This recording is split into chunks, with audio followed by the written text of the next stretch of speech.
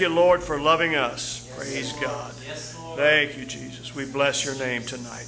Amen, amen. Praise God. Thank you all. God bless you. You may be seated in Jesus' name. Praise the Lord. Thank you, Suzanne and Peter. Thank you, Tim, for opening. Appreciate you all very much. Praise God. Thank the Lord. Amen. Well, it's Wednesday night, so I always say this, and I'm usually keep my word. But amen. We're going to be brief. Praise the Lord. So y'all get home before dark. Well, maybe not before dark, but before it gets too late. Amen. So y'all have to get up early in the morning. Praise God. Amen. God is good. Amen. He's on the throne no matter what it looks like around us. Praise the Lord. He's still got it all together. Praise the Lord. Amen.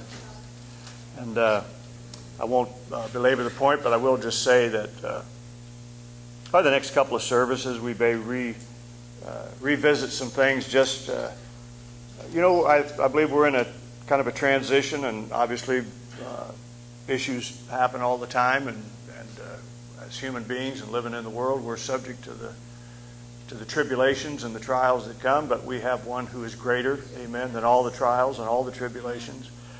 And really what Jesus wants is for us to identify with Him and not with the problems, not with the issues, not with the negatives, but with Him. Praise the Lord. And I think this is an opportunity. I've noticed over the years, and things happen, and God is not the author of them for sure, but He certainly is with us to get us through those things.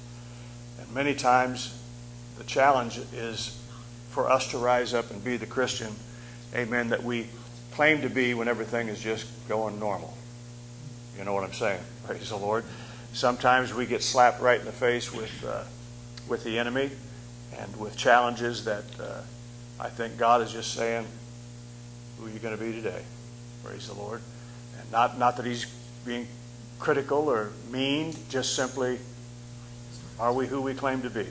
Amen. And this is an opportunity for us to be that very thing. Amen. To put the Word, amen, where our mouth is. Praise the Lord. To make it the reality in spite of whatever else may be going on. Amen. In our lives. Praise the Lord. So, Peter's back there working wonders. Amen. As always. Hallelujah.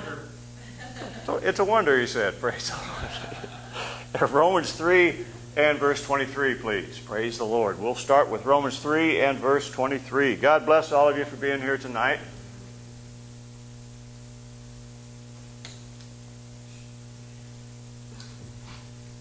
For all have sinned and come short of the glory of God. Amen. Hebrews chapter 12 and verse 15. Hebrews 12 and 15.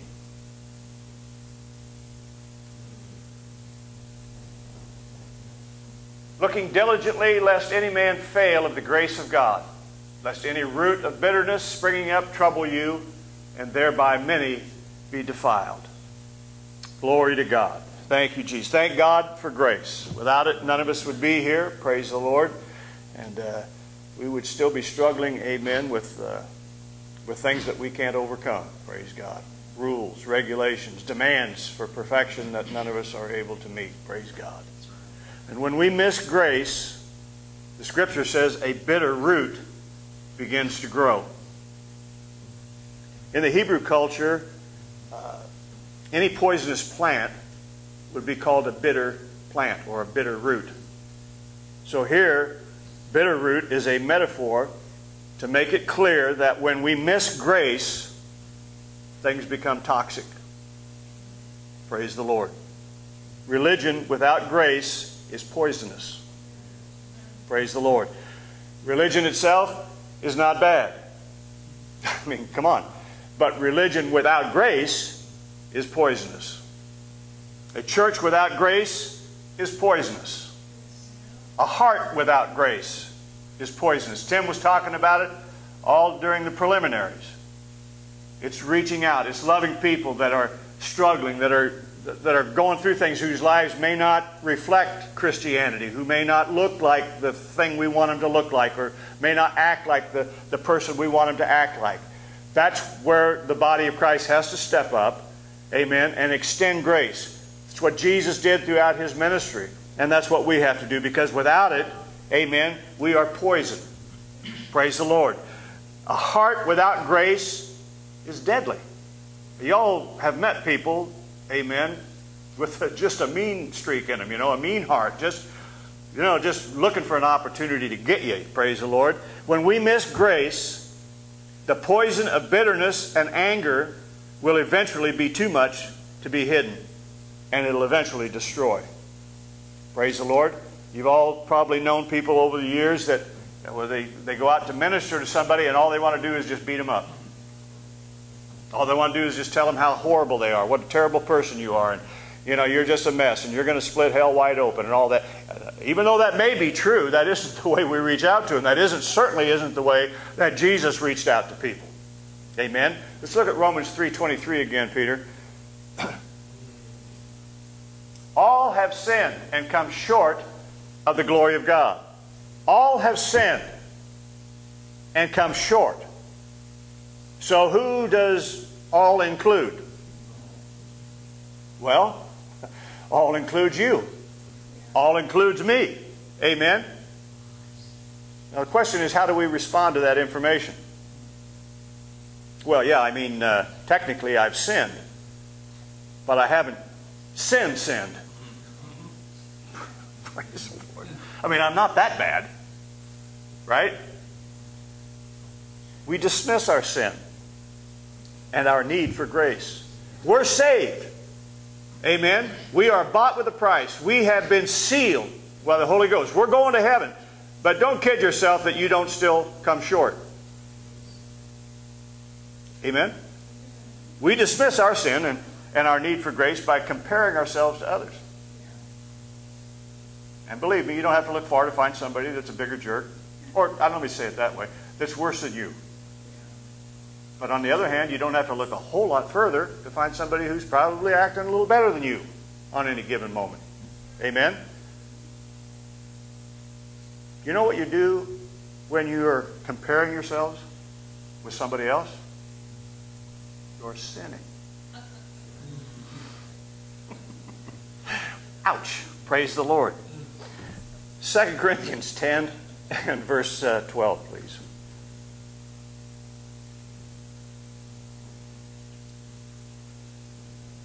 We dare not make ourselves of the number or compare ourselves with some that commend themselves. But they, measuring themselves by themselves and comparing themselves among themselves, are not wise. Luke 7:47.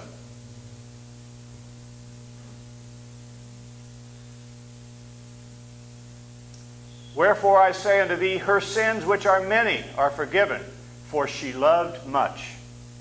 But to whom little is forgiven, the same loveth little. See, our love for God is paralleled with the degree of forgiveness that we've received. Right? If you realize what God did for you, your love is commensurate. Amen? And that's why a lot of times a person first gets saved, they're all excited and it's great, but the longer you live for God, the more grateful, the more you begin to truly understand what your love for God is based on what He's done for us. What He's done every single day, not just at the moment of conversion, but as we said earlier, all of our lives. And your love then grows as a result of that. And it parallels the forgiveness that we have received. So, okay, I'm a sinner. In fact, maybe I'm a big sinner. But I'm not the biggest sinner. See what I'm saying? Do you understand what I'm saying? This is humanity. This is humans. This is what we think. This is how we operate. 1 Timothy 1:15.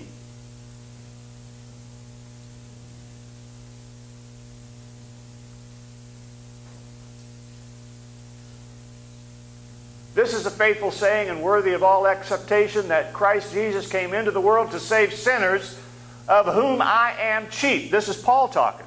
He didn't say of whom I was. He didn't say I was the worst sinner. He said I am the worst sinner. I am the biggest sinner. Praise the Lord. The more I learn about the righteousness of God, the more I examine my own life and motives. And there's a part of me that wants to qualify this by saying, well, wait a minute, I didn't do this, and I haven't done that, and don't start thinking too big here. Don't start imagining what a horrible thing I am. But I'm telling you, the more I realize how righteous and how holy and how good God is, the more I examine my own life and the motives, the closer I'm getting to the inescapable conclusion that I am the worst sinner I know. Because I know me better than I know you. That's what Paul is saying. The more I come to know God, the deeper I come to realize what God has done for me and who God is and what God is, I see myself as the worst sinner there is. Romans 3:23 again. For all have sinned and come short of the glory of God. Romans 6:23.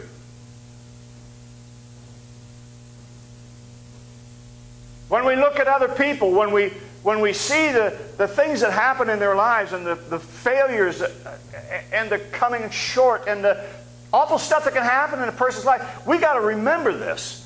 Everybody comes short. Oh, yeah, well, I didn't come that short. Well, that's not what Paul said. He said, I am the chiefest. Now, there was a lot of bad actors, in the time that Paul lived. But he's not measuring himself with them. He's saying, I'm the worst.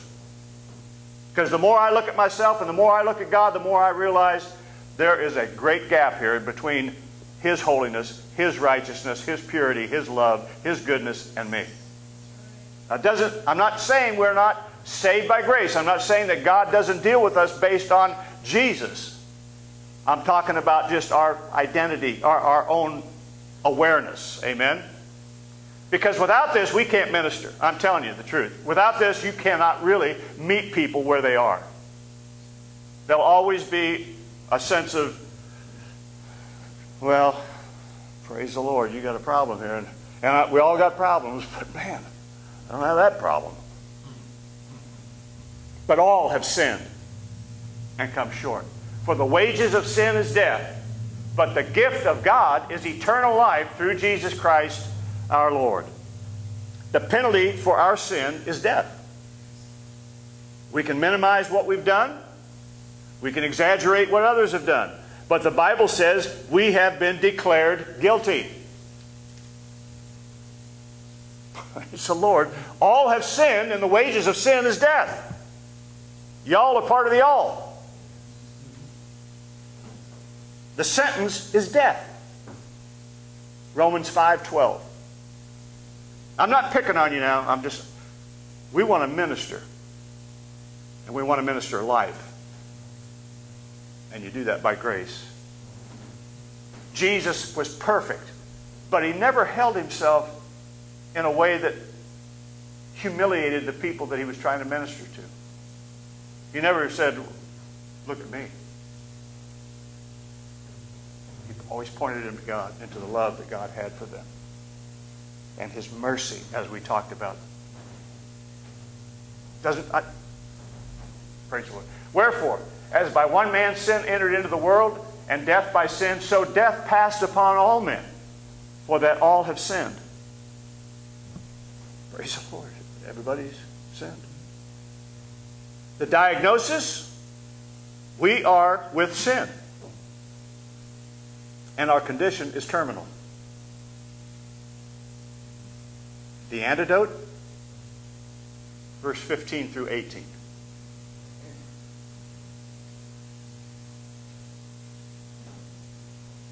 But not as the offense, so also is the free gift. For if through the offense of one many be dead, much more the grace of God and the gift by grace, which is by one man, Jesus Christ, hath abounded unto many. And not as it was by one that sinned, so is the gift. For the judgment was by one to condemnation, but the free gift is of many offenses unto justification. For if by one man's offense death reigned by one, much more they which receive abundance of grace and the gift of righteousness shall reign in life by one, Jesus Christ. Therefore, as by the offense of one judgment came upon all men to condemnation, even so by the righteousness of one the free gift came upon all men unto justification of life. So the equation, on the one side of the equation is your sin. And your sin is worse than you can imagine. I know that may be a wake-up to some people, but praise the Lord. Amen. According to him, it's death. It's worth dying for. So you've got your sin. Your sin's worse than you can think or imagine it to be.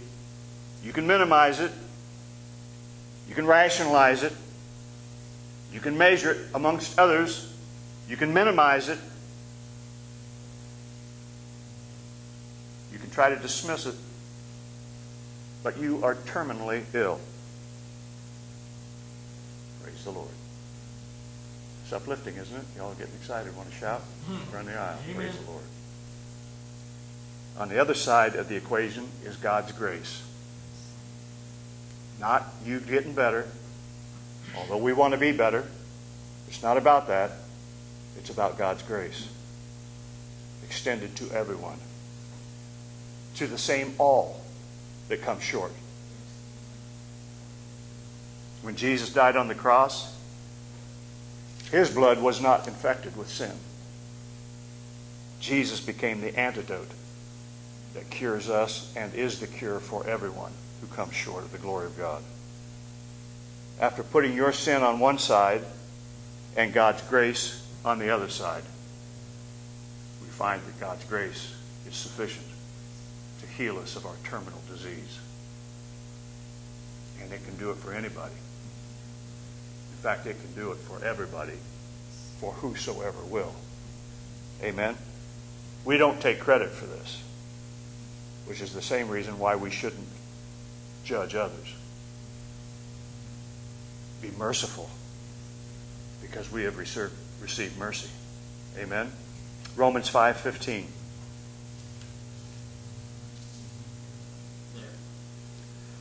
Romans 5:15.